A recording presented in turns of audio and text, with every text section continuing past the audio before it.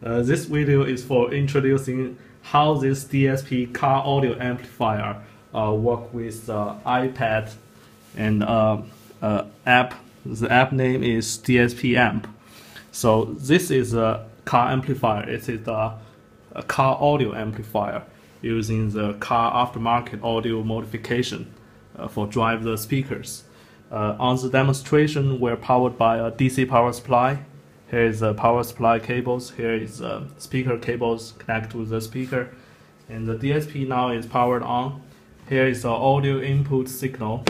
It's a regular RCA input jack, and this is a Wi-Fi adapter, DSP Wi-Fi adapter.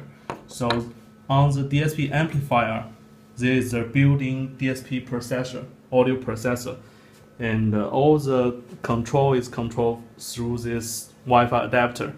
As this Wi-Fi adapter can be a Wi-Fi hotspot, and the iPad can link to the Wi-Fi adapter.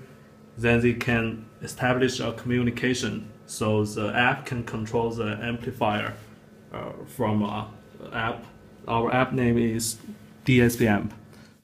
Now let me show how the iPad link to the DSP amplifier. On the iPad, we go to the setting page and turn on the Wi-Fi. So you can find now you can find the Wi-Fi hotspot. It's already linked now. It's a DSPAmp with a serial number, and it's already linked. So now the iPad already linked to the DSP amplifier. We go to the app, open the app, and there's a question to ask if you want to connect to the amplifier or you want to go to demo mode. Now we are already connected to the amplifier, so we tap on the connect. Now it's loading the configuration from the amplifier. Now let's get some music. So on the UI, we have a input level setting. You can see this is an input level setting. We can also mute. This is a different channel. So on channel 1 and channel 2, we can all mute it. And here is a high pass and low pass control. On high pass control, let's switch on high pass control. We switch the frequency to a higher frequency, and with a higher slope, you can hear there's a bass is gone, so only mid-range and high frequencies. And here is also low pass control. We switch on low pass, also adjust the frequency to higher slope. Now we can hear the sound change. Now we turn off all the filters, and here is the time delay function. Now we turn on the time delay for channel 1. You can set up the time delay to compensate the distance difference from left to right, or channel 1 to channel 2.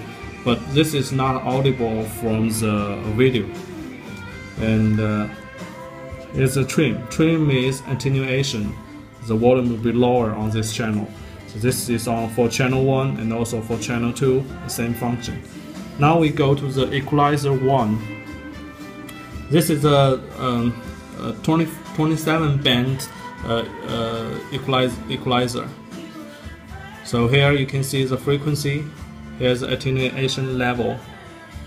You can just operate as a traditional equalizer. Select any equalization. You also can reset it.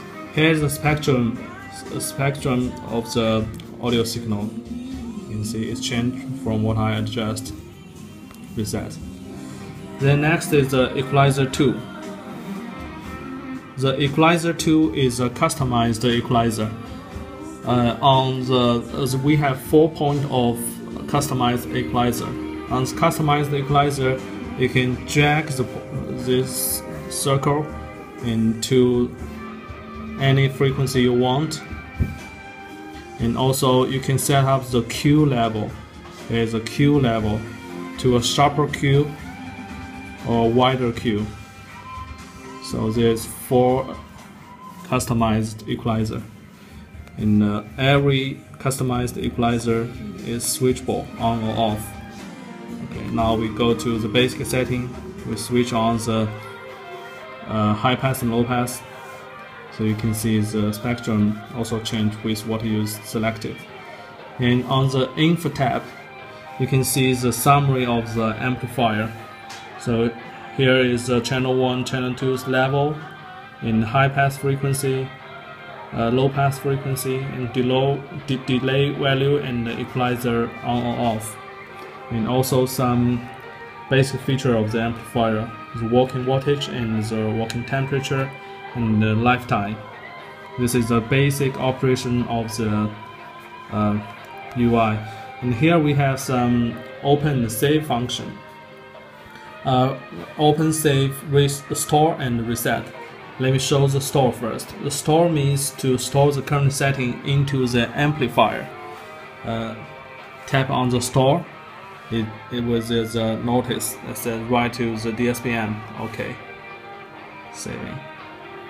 Now all the setting on the iPad is saved on the amplifier. Now, and it's on the slot of setup 1. We can do the same operation for setup 2, 3, and 4. And we also have the open and save function. The save means to save the current setting to a file. Then you can share this file with your friend. You tap on the save. Let me say 1, 2, 3. Okay. Okay, now this file is saved into the iPad, and later you connect to the iTunes. You can load this save file. Name is 123 to email or to share to anybody else. Here on the open menu, you can see I saved 123. I select this 123. This question, load INI file. Yes, okay. Let's go back to the setting. So this design is for easy sharing with your friend about your amplifier setting. And on the reset, it's reset the amplifier to default.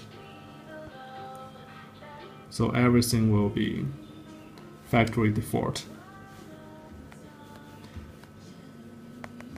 So that's a basic operation of the DSP amplifier and the DSPAmp app. Thank you for watching.